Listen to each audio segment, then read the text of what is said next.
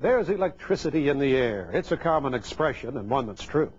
Take a comb, run it through your hair on a dry day, and you can get a static shock. Sure, it's electricity, all right, but could it also be tapped to produce sufficient energy we could all use? Benjamin Franklin is credited as being the inventor of the electrostatic motor back in the 1700s, but its power output was modest.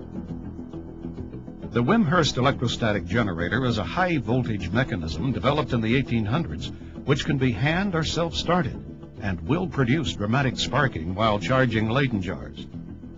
Today, it's used in teaching about electricity, but its practical applications are considered inconsequential.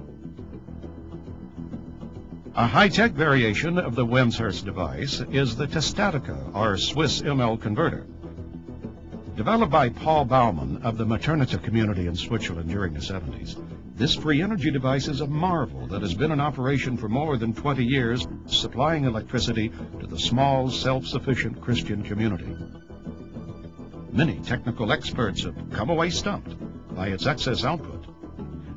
However, because the community feels that the majority of mankind is not ready to be responsible for such unlimited energy, they're keeping the technology under wraps until such time the world is spiritually prepared.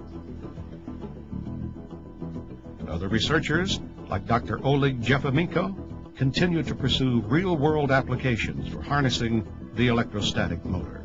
His accomplishment, I feel, is the best, is that he used a specific type of electret, which is a waxy substance which holds charge, and it's like in many ways a magnet, electrical analog of a magnet. And he's achieved a 0.1 horsepower motor, which is a small device. So, and this runs continually on atmospheric electricity. Like the homopolar generator, the electrostatic motor is based on the dynamics of our Earth environment. As with wind and solar power, they offer real, sustainable alternatives that, with only modest gains in efficiency, could contribute to the replacement of our current dependence on fossil fuels. Are we clever enough to learn from the clues our planet is providing?